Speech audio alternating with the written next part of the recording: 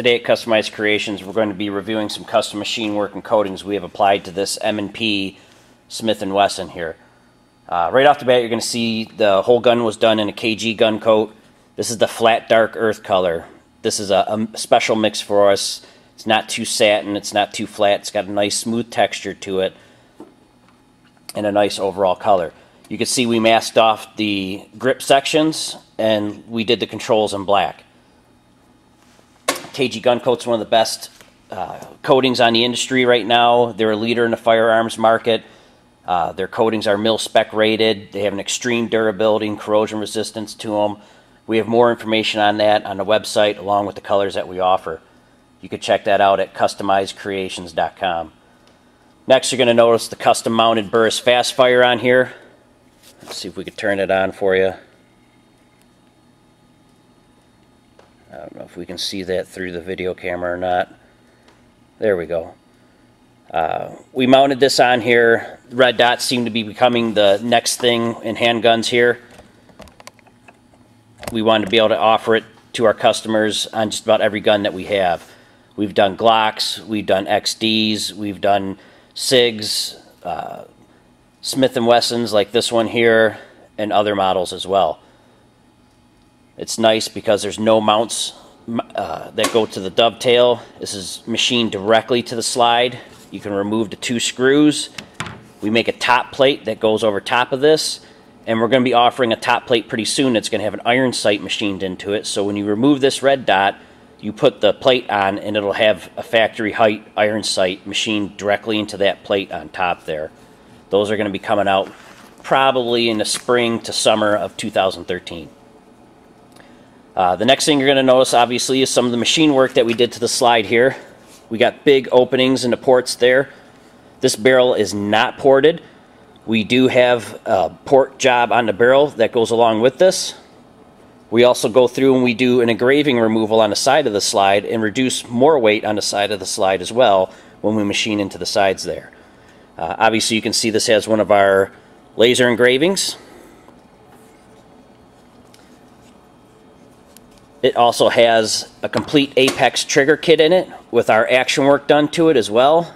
This has got a smooth, crisp, short reset 3-pound trigger pull to it.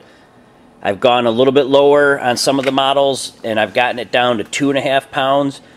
Its reliability was a little bit less than what I would hope for. Competition or range gun maybe, that would probably be okay. I don't really think you're going to notice a difference between the 3 and 3.5 pounds of pull you would get with the regular action work versus the competition action work. This is a safe, reliable carry gun with about 3 pounds of trigger pull.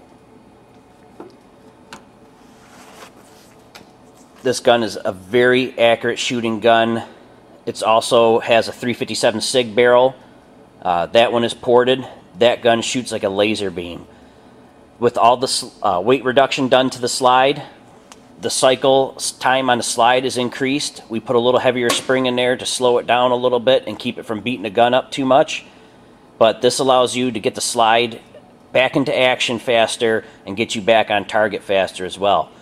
By doing the barrel porting with the lightening on the side and the top and the porting on the side slide, this makes the gun very fast, very competitive, and as far as a carry gun, this is about as ultimate of a carry gun you can get, having the red dot sight on it. A backup iron sight in front of that is also available, which would make this gun a very, very good defense gun.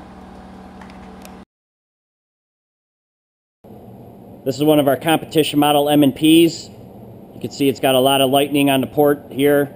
This barrel is not ported. We do have a ported barrel model for this. It has a Fast Fire 3 mount, so you can mount the red dot to it. We do have the option of mounting an iron sight in front of this and running some suppressor sights on it. This is done in a KG Gunkote flat dark earth. The panels are left black. The controls are all left black as well. You can see it's got our engraving on it. We also did an engraving removal on the side, on both sides. Got the slide lightened on the sides, the porting, chamfering, trigger work. It's got an Apex trigger in it. Some more of our smoothing and rounding of the internal components.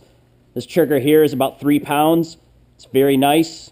So let's stop talking, let's start shooting.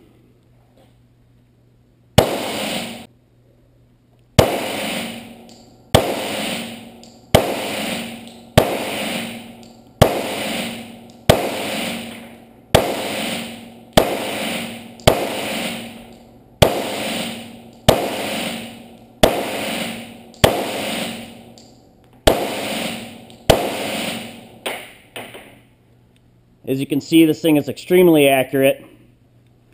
Really, really nice trigger on this. This is, like I said, about a 3-pound trigger. The reset's really short. This is probably about as close to a 1911 trigger as you're going to get in something like this. Very, very nice gun.